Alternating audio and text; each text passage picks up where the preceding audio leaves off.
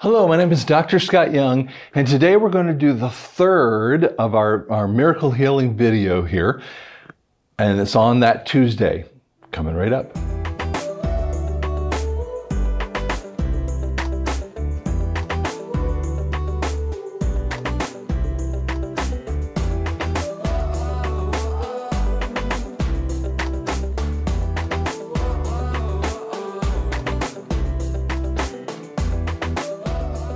If you haven't watched the first two, you got to go back and watch them, okay?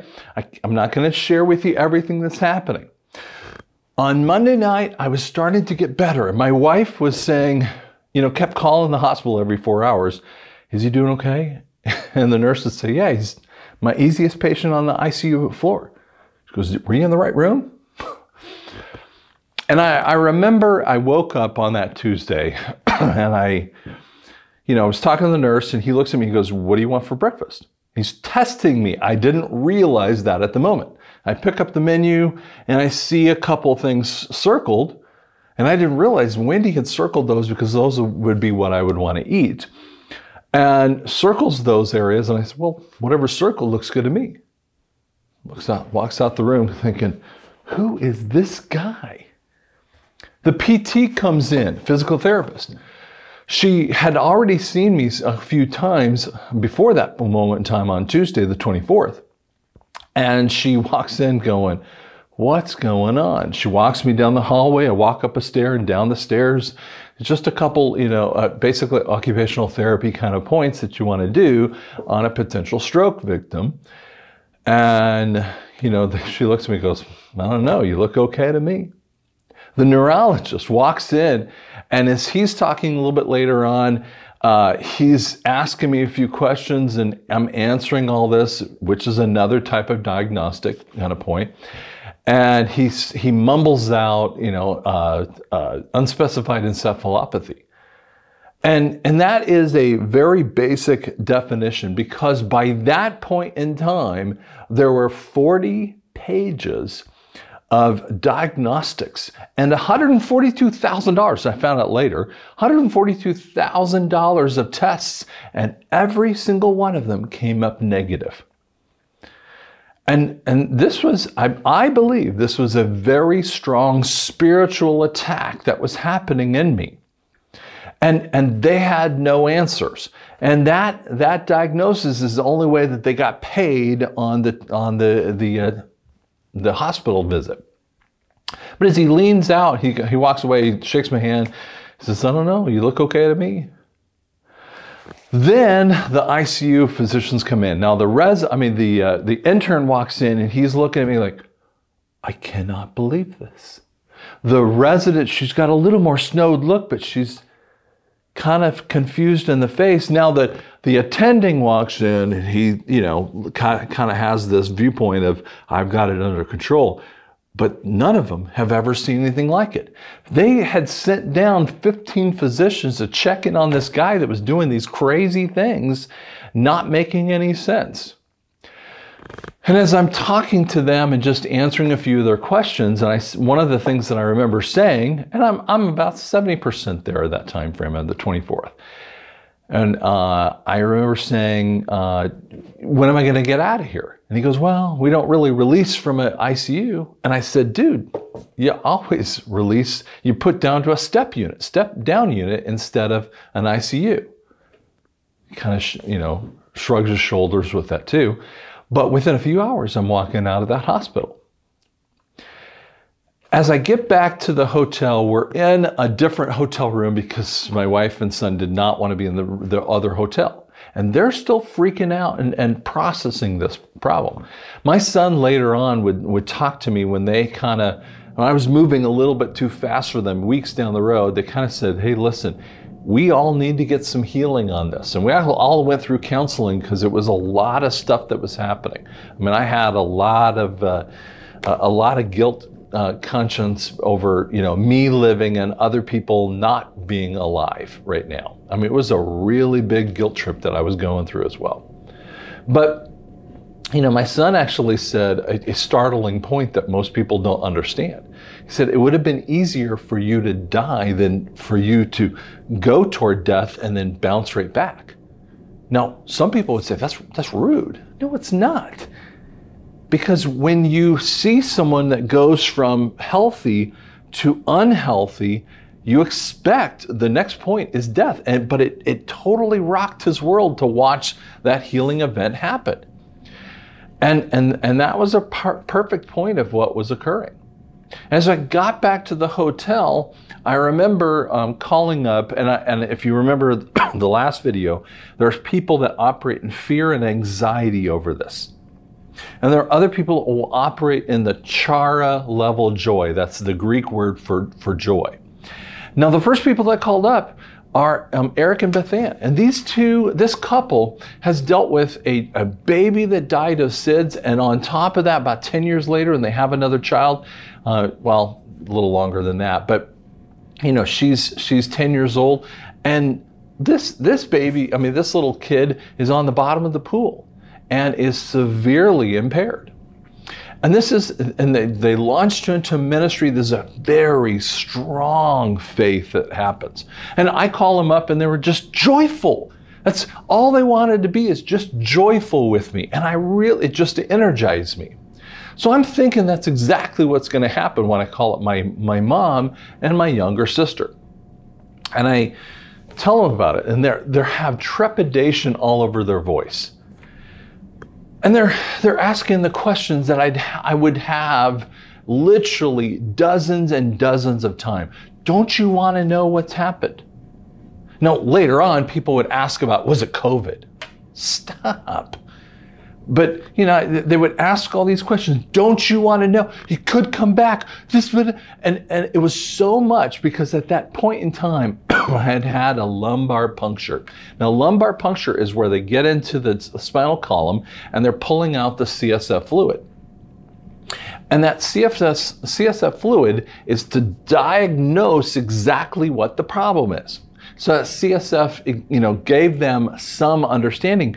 But again, $142,000 of tests, 40 pages, come back completely negative, when 15 physicians all over the hospital checked in on me, and 100 other physicians on Monday had been emailed all my data so they could figure out what is wrong with this guy.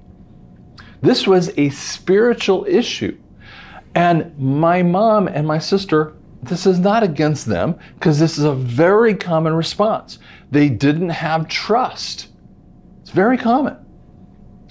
And so they overwhelmed me at that moment. I finally had to give the phone over to my wife. And she kind of explained some things that they took them a long time to figure out why this was happening. It's because they don't trust in the Lord. And there's a lot of people just exactly like that. And when the world went into COVID months later, that same struggle came out for people.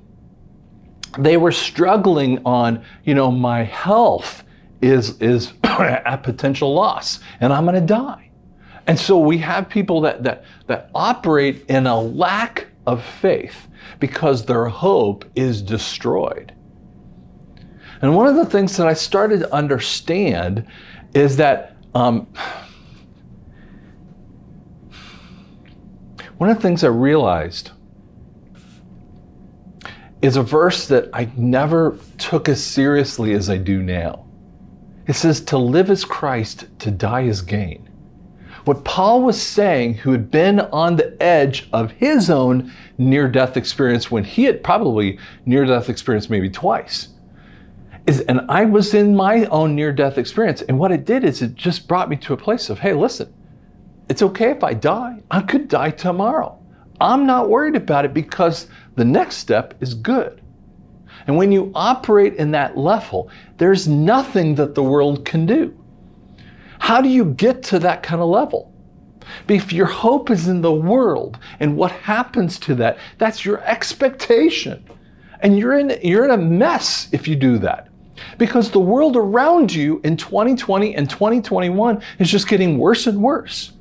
And if you listen to the people that push out, I call it forgive me if I must say this, fear porn. Fear porn. That's the media and social media and friends and family that tell you all the bad things. And what happens is it dampens your hope. Now, hope is something that we walk into a game, okay?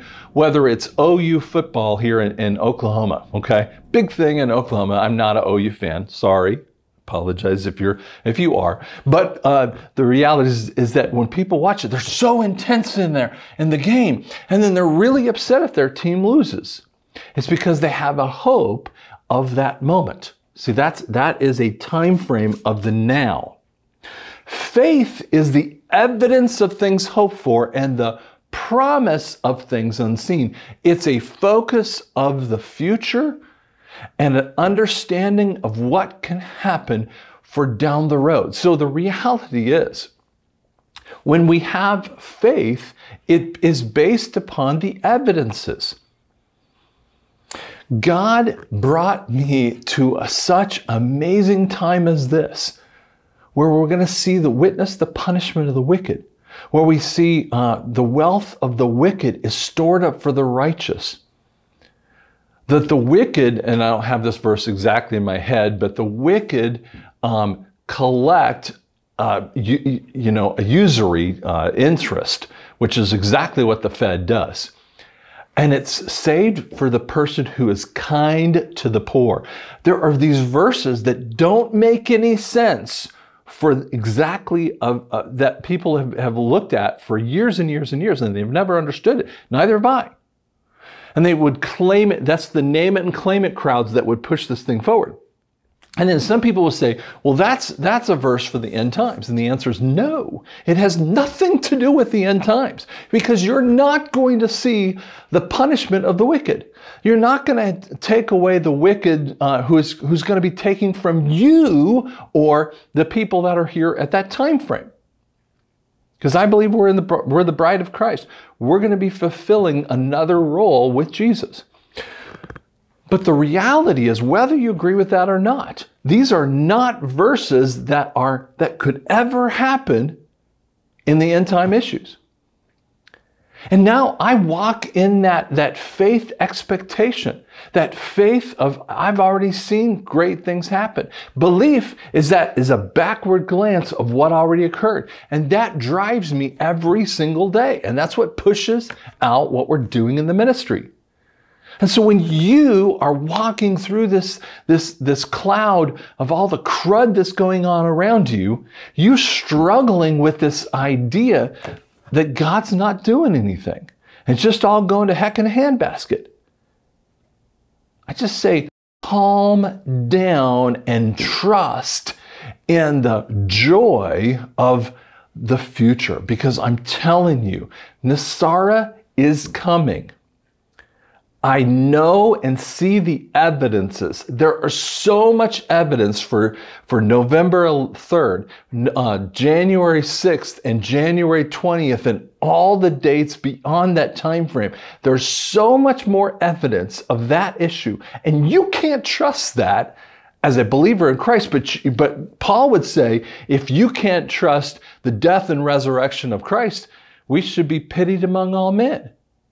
My response is, if you believe that and you can't believe the massive amount of evidence over here, I'm like, what are you doing? Now, I know you might be thinking I'm getting after you here. I am, because I've been through something that is fantastic and unbelievable. Most people, when they hear this thing, if they don't know me, they think I'm crazy. They're just waiting for the other shoe to drop. The other people that know me, they kind of, when they hear the story, they just, again, I've been through a near-death experience. I've talked to so many people. I would love one person to come forward and tell me that they've been through what I've been through.